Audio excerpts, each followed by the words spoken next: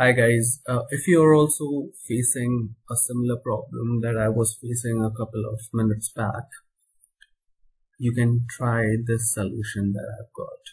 So the problem was that I was using Bootstrap CDN and to access Bootstrap CSS from my file, from my HTML code. This is my HTML code. And I was trying to access Bootstrap through CSS, through the CDN, alright, and my solution wasn't working. My HTML code wasn't able to use the Bootstrap to style the content.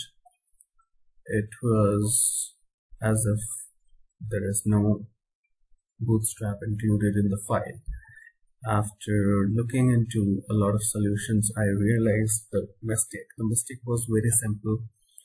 There are two versions of Bootstrap currently there, and I had included the CDN I was using was of Bootstrap 4, which is here. You'll find it here on Bootstrap. When you click this, you and go to documentation, you'll find the link here. I was using this particular link, copy, alright, while and that is the reason the navbar, buttons, a lot of CSS wasn't working.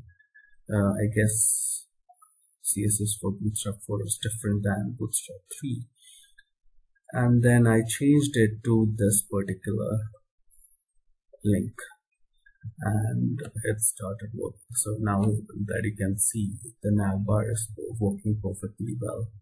Alright, so that's the only reason my CSS Bootstrap wasn't working, and it's working now. Instead of using 4, use 3, and let's see when 4 is out there. I'll study a bit more about 4 and see why 4 wasn't working. Alright, hope this worked for you.